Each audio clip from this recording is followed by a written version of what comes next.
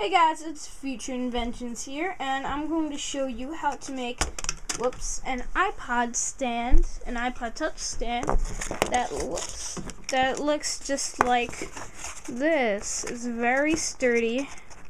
You can push on it, and you can put your iPod on there, watch videos. I'm using a slanted surface for this tutorial, so it will slide, and you can see I can watch videos, go in landscape, do anything if it's on a flat surface. So I'll show you all the way around it. So that's pretty much it. Just making it less slanted, I'm sorry. So what you're going to want to do is print out any design on photo paper, and you should have something small that looks like that. Now I'll get the exact measurements in a second. Let me just measure my old one. So I find that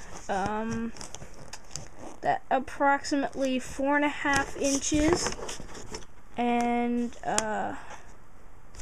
by 3 inches works well. If you're not in the US, it's approximately let's see here, 11 centimeters by 8 centimeters. So now we're just going to measure this out and then cut it. So what was the first one? 4.5, I believe. I'll just go with 11 centimeters. So I decided I'm going to make a cut right here.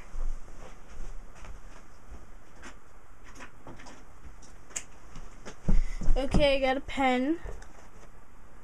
You're also going to need scissors for this too. So make a mark where you want to cut it. Then get your scissors and of course cut it. So I cut that, and it is already around 8 centimeters. I would say not really 8, but maybe 7. It is already at 3 inches there, so that's good.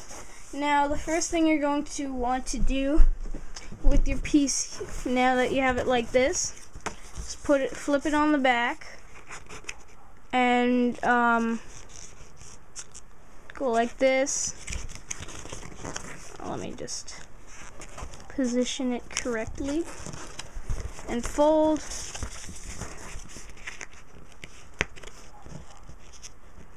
And fold. Now I actually found out how to do this from someone named iPod Kid. I don't know why I said kin, but I found out how to make how to do this. He has a video on how to do it with a regular playing card, and you spell his name IPAWD Kid.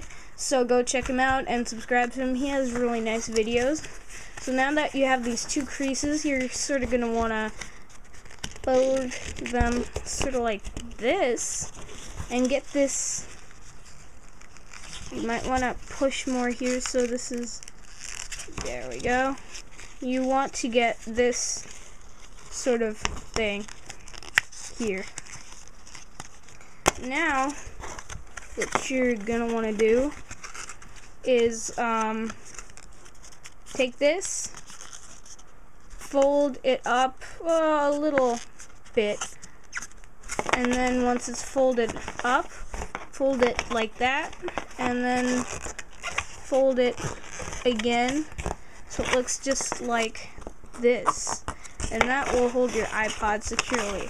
So now you have it, and it will hold your iPod, but we're not exactly done yet. Now, if you're worried about the ink getting on your iPod, a good idea would be actually to tape this. So that's one reason why we need the tape. And another is to make this sturdier. So what we're gonna do is take some tape, maybe about this much, and then take it, put one end on one side and the other over here. So it looks sort of like this. Now this will prevent it from going down. So now you can put your iPod on it and it won't fall at all. It won't bend, it won't fall.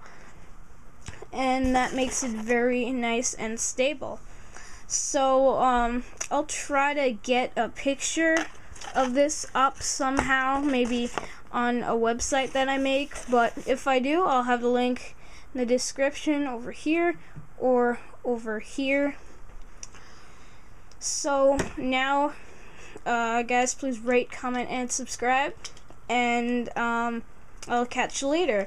But if you still want to watch this, I'm just going to show taping it. Whoops. Be careful when you tape it, because you might pull some ink off, which is what I did last time. And it wasn't pretty.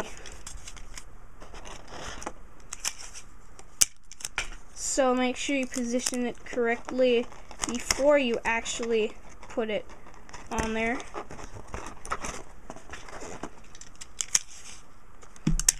Now this won't look as good as it would if you didn't tape it, but I think it's worth it if you don't want to get your iPod all messed up.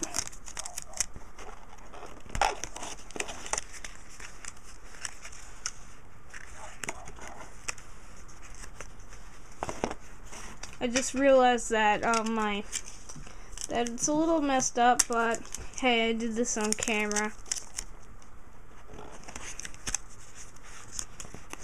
Okay, so there we have it. It looks okay. You can see the little tape marks and everything, but oh well.